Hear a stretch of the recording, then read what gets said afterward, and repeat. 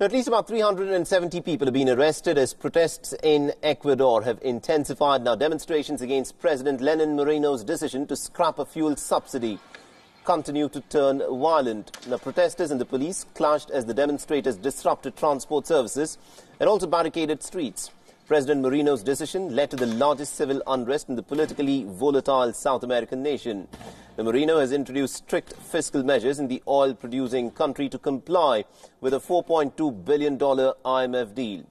And also what is interesting is that the indigenous people in the transport unions also continue to protest. They vowed to overturn the austerity measures led by President Moreno. Meanwhile, Moreno, whose centrist government has succeeded a socialist regime, has refused to bow down to the protesters.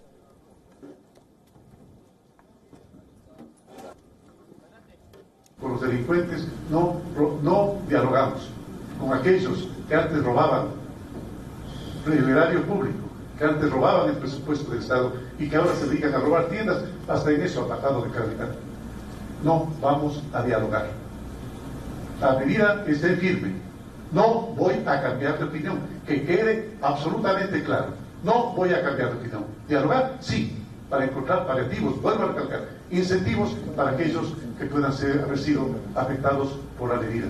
Me alegro mucho la respuesta inmensa, mayoritaria del pueblo ecuatoriano para apoyar una decisión valiente del gobierno nacional. And also Moreno's approval ratings have drastically come down amidst the protests, but his political position appears pretty firm given the support that he's got from the business elite, the military loyalty and also the lack of a strong opposition.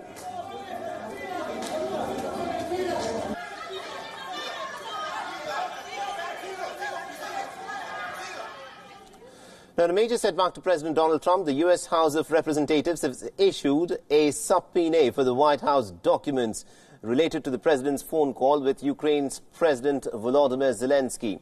The chairman of 3 House committees were forced to issue the order after the White House had refused to comply with a request that had been made on the 9th of September for releasing the documents.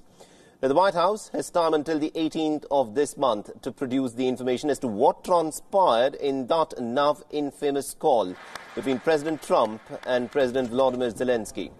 Now, the Trump administration remains very defiant. White House spokeswoman Stephanie Grisham has said that the subpoena changes nothing and is only a waste of taxpayers' time and money. Now, in strictly legal terms, Trump can continue to avoid the impeachment probe until the Democrat-controlled House holds a full vote formally approving the inquiry, and that has not happened so far. And also, U.S. Senator Mitt Romney has been a pretty vocal critique of Trump's phone call with Zelensky. Trump has, of course, hit back at Romney for his stand and has turned the narrative on its head. Now, the president has called for Romney's impeachment, actually, and has said that the people of Utah had made a mistake by voting for his fellow Republican. It's also interesting to note here that the U.S. senators cannot be impeached, and Utah does not have a provision for recalling its senator. Now, Trump has said that House Speaker Nancy Pelosi and Adam Schiff had no idea that he would release the transcripts of his phone call with Zelensky. While alleging Nancy Pelosi and Schiff of lying to the American people, Trump has said that both of them have been caught and all that has been happening is a fraud against the people of America. Well, the Democrats have, of course, defended the impeachment inquiry, which focuses on this one telephone call that took place between President Trump and his Ukrainian counterpart. They've also accused President Trump of an incitement to violence against the national security whistleblower and have urged that he and his administration could potentially intimidate the witnesses in case of an impeachment inquiry. Meanwhile, the U.S. Secretary of State Mike Pompeo has denounced the harassment of the U.S. State Department in the Trump impeachment probe during a diplomatic visit to Greece.